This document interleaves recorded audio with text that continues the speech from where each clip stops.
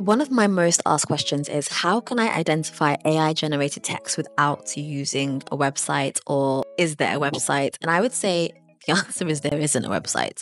They are all untrustworthy. I wouldn't recommend any of them to be able to identify any kind of AI generated text. Sometimes they have false negatives, sometimes they have false positives, and it's really, really difficult. But there are some ways that you can, by eye, manually look for and identify AI generated text, which is what I do as someone who marks essays and looks at academic writing all the time. I feel like it's really easy to find and figure it out now based on these things. The first is overpolished language. So language that is just way too perfect. No human writes imperfect sentences of the same length every single time. And even if you look at my PhD thesis, I have numerous spelling mistakes, even though I went through it a billion times. But this is normal for human writing. But sometimes AI writing can be a little bit too uniform and a little bit too perfect. And that's the first thing I look for. The second thing is that AI text can have a lack of nuance a lot of the time. So it's quite flat. It doesn't give other perspectives. There's no like real deep personal antidotes. The conclusions are quite generic and quite direct. And I don't know, I just feel like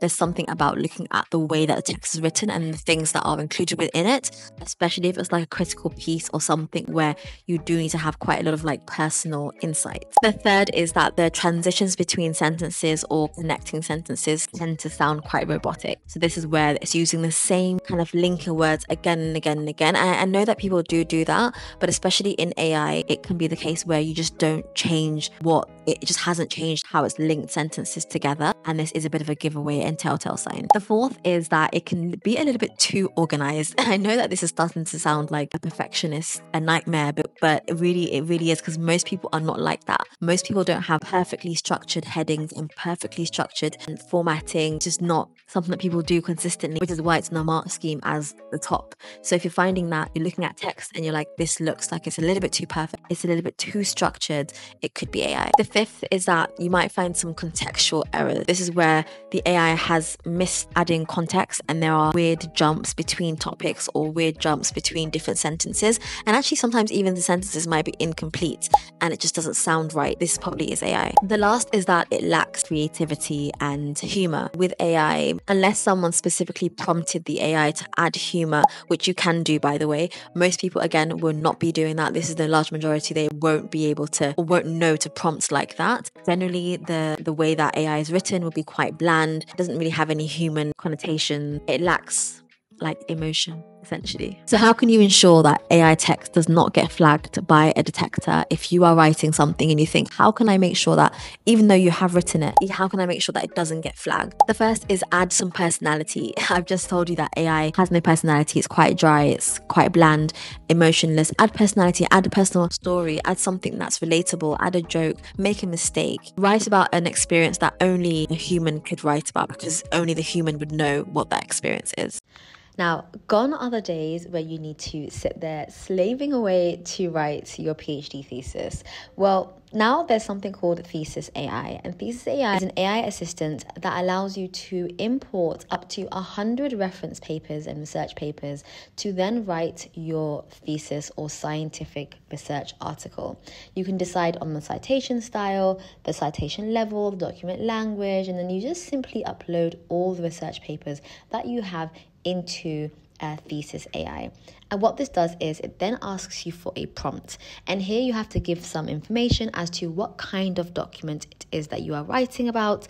So this might be you saying that you're writing about a literature review, or you're writing like a critical discussion, or just going into the detail of like the style of writing that you're looking for. So here I've said that I'm writing a literature review about this particular topic. And for this topic, I've said that I want a critical focus on evolution and biodiversity, which is what the research papers are in my folder.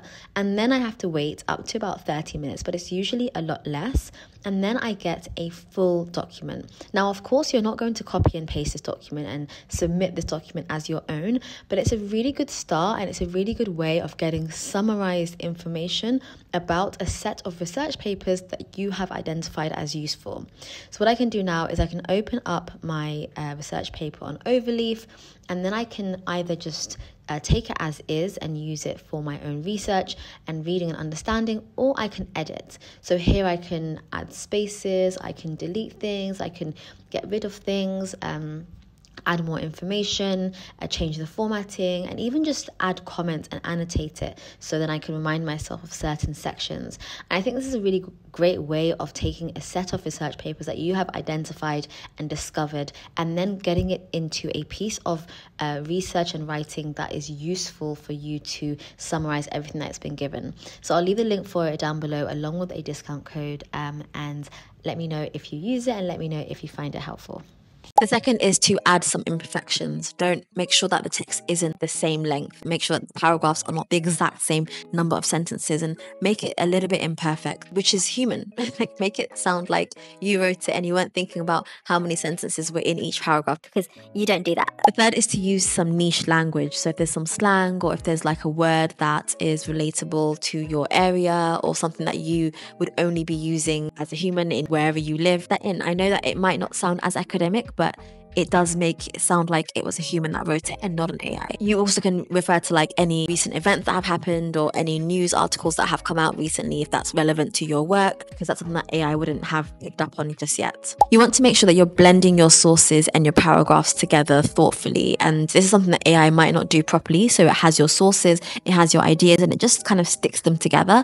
But what you can make sure you do is add them in a synchronous way, and you're able to synthesize ideas in a way that AI can't. The next is to think about your tone. AI tends not to have a very clear tone. It would usually just be quite bland and monotonic. But if you think about how to avoid AI, try to inject a bit of a different tone based on what it is that you're writing. So sometimes AI can miss this if you're writing for a certain audience, to have a certain tone, and just consider that when you're thinking about your writing. Another thing that I really find useful is to embed questions or self-reflection within your writing. Just asking yourself a question or asking a question to the audience is something that I find that AI doesn't really do that much. It's something that we do when we're as academics, but AI hasn't quite got there yet.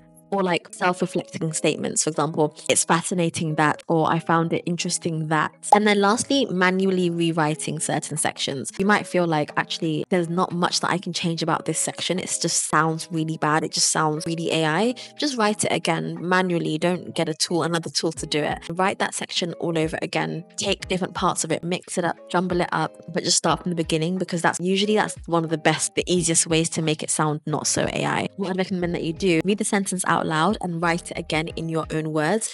At first, it won't sound very academic because obviously it's really messy, but over time, like as you edit it, you can make it sound better, and then it'll be completely new and completely generated from scratch. I hope that these are tips that help you avoid AI detection. This is not tips, by the way, that I'm telling you to go and cheat and copy and paste and then use these. These are tips that, let's say you were innocent, you did write the text yourself, and you want to make sure that it doesn't sound AI. These are some things that you can think about. Let me know if you have any other questions. I'd love to hear from you, and I hope to see you in my next video. Bye.